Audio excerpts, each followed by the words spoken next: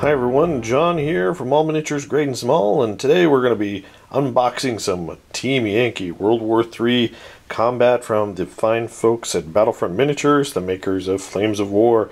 So, I've got a lot of requests to cover more Team Yankee, so that's what we're going to try to do on the channel. I scored this set on eBay, brand new, at like almost half off, so I thought it would be a great starter for Jake to build because he likes World War II British, and British stuff in Team Yankee looks really cool for the most part. We thought it would be a no-brainer for him to start collecting a British force. So I thought I would do an unboxing. I know this isn't a brand new set, it's been out for a little while, but it's still a cool set, so I thought it had some value to show you guys what's in it, as well as taking a look at all the sprues and all the good stuff that comes with the starter box. Alright, so here we got the British Starter Force Challenger Armored Squadron down here. You get all of the models you see here, and then limited edition Death or Glory token set inside. Flipping it over, we get an actual contents. We get 2 Lynx helicopters, 5 Challenger tanks, 4 Fox armored cars, 2 MLRS rocket launchers, 2 Scimitar or Scorpion light tanks, 2 Warrior with Milan anti-tank vehicles, and 2 Chieftain battle tanks. Includes everything you need to play, including rules, models, and cards. Excellent. So also you've got the British Start Here booklet, decal sheets, which is always good. I like decal sheets. And this says it comes with rare earth magnets. That's interesting. And the unit cards you need to play. Alright, let's go ahead and open this up and see what we get. The Team Yankee starter boxes are always a great value, always lots of stuff in them. When you consider one like box of tanks, 5 tanks, runs about $45 US retail. When you're talking about all this for $100 retail, it's really really a great deal, particularly if you're going to use it. You know, use all the models within. So, looks like good packaging. I'm never going to be able to fit all this stuff back in the box, which is just kudos to the British. Let's start with the Start Here, because that makes sense. I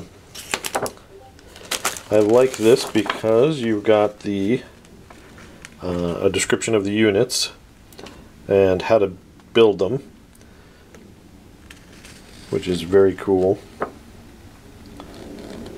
You've got everything all on here, British Armored Squadron. And then on the back you've got your new army, so if you wanted to play with just this army, it looks like you can get to 100 points. That's pretty cool. And I guess it's because, in part, because the Challengers are so expensive.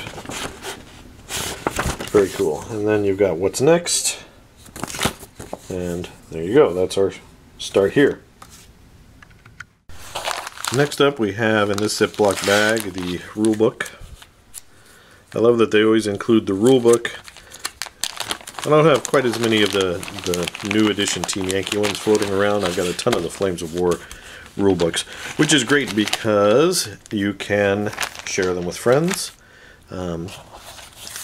or you can just have them. You know, I have one in my travel box, I've got one on my bookcase, I've got one in my dice box. The rules are really good. You know, I think Battlefront makes great rule sets. I prefer the rules to Flames of War and Team Yankee to the rules of 40K. And as far as how they are written, that's not necessarily a slight against 40K. I love playing 40K as well, but the rules here are just good. And whether you are a fan of the previous versions of Flames of War or Team Yankee, you know, I enjoy it. It's pretty good. And this, I know this is like an updated rule book. You know, I don't think they call it Team Yankee version 2, but when they rebranded it World War III Team Yankee instead of just Team Yankee, they updated and incorporated a lot of the Flames of War version 4 rules, which makes the game, I think, play a little bit better. Alright, so you get the full rule book. Then you get the decal sheet, 4 of them, plus the tank commanders. There's a lovely shot of their backs. You get the tokens, which is cool. And I see minefields, range-in markers, any aircraft. It's funny, that minefield is in grassy color. That minefield's in black. But it's cool to have some custom, custom tokens that may just only show up in this set. So that's always cool. Then you've got your little formation, British formations you can build. This, I really don't find this useful at all, because you got the book, you got the forces online, but the cards, I think, are a big help.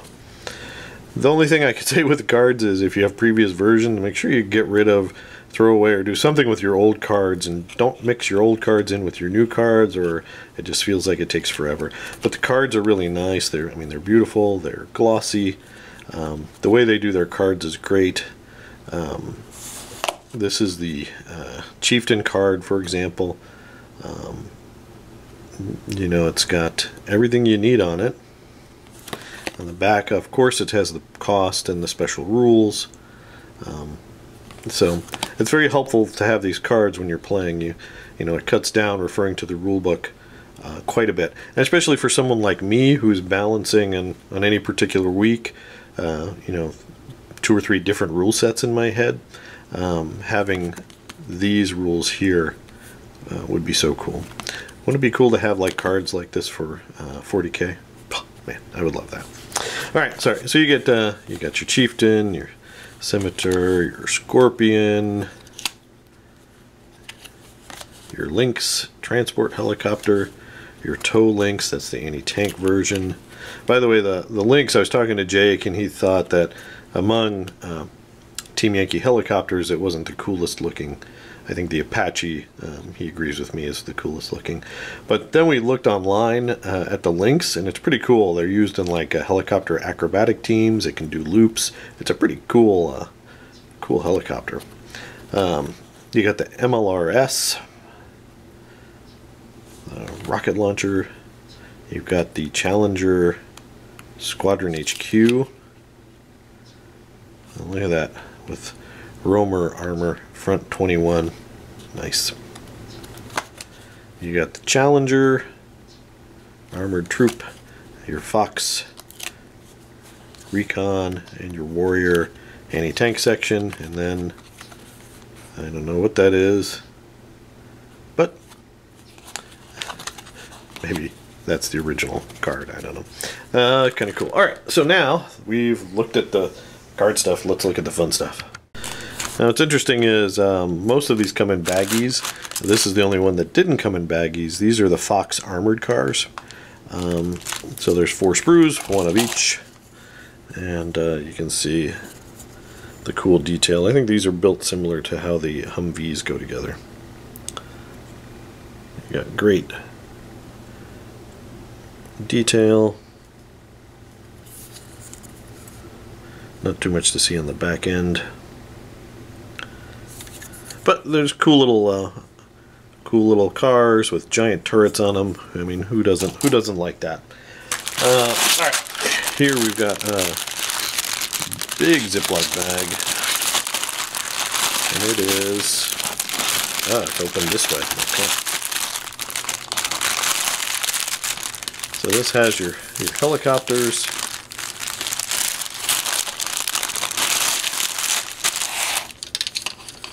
You get 2 helicopters here.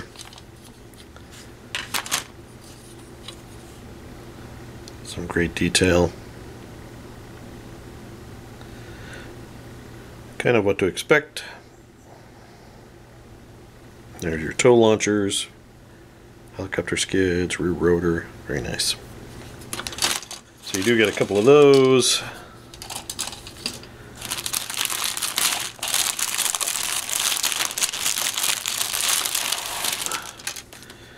These are the not Challengers.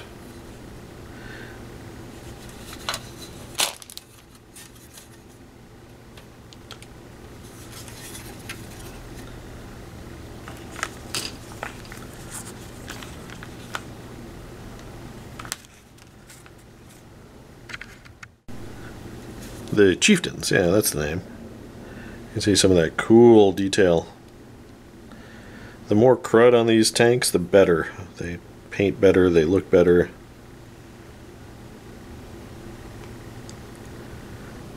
So this is a 2016 frame, so this tank's been around for a while.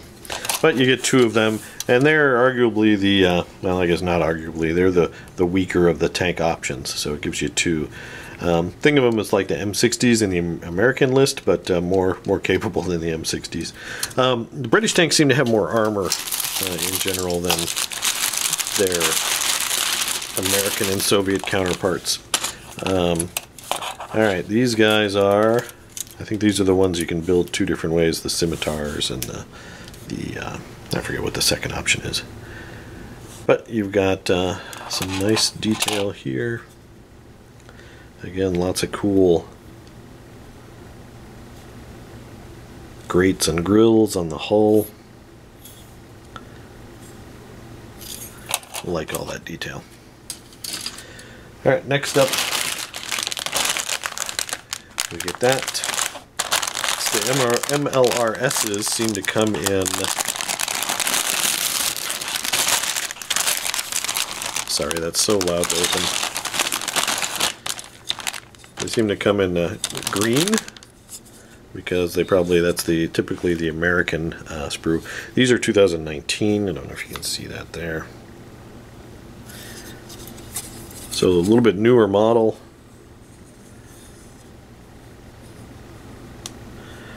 Cool tracks.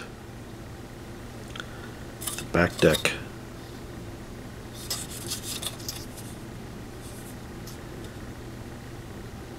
Very cool. All right, we got the these are the Warrior anti-tank section. The Warrior, you get two of these. It's kind of like a Bradley. It reminds me of the Bradley model. This is 2019. You see that there. Turret, tread detail, hull detail, side skirts, back. So it looks very similar to a Bradley in how it, you know, the basic size. There's, I think, the tow launcher, or the Milan launcher right there. So like I said, you get two of those, and then really the kind of the star of the box. Here we go. You get 5 of these Challengers. So again, if you were just to buy a box of Challengers, that'd be $45. It's like half the box right here. Just big, massive tank like a Abrams. Again, lots of good detail. Got some scraping from the other sprue, but not just superficial. And it's on the turret ring, so you can't really see it. Side skirts, different kinds of side skirts. I guess that's the roamer armor. The turret. Back deck. Very cool stuff, very cool.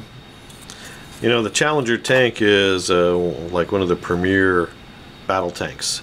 So it's in the same class as a T-80 and M1A1.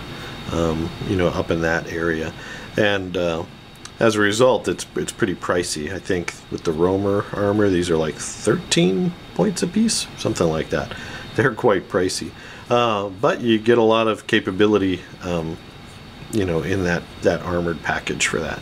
So there you go, guys. That is a look at the cool British starter box set. So grab this.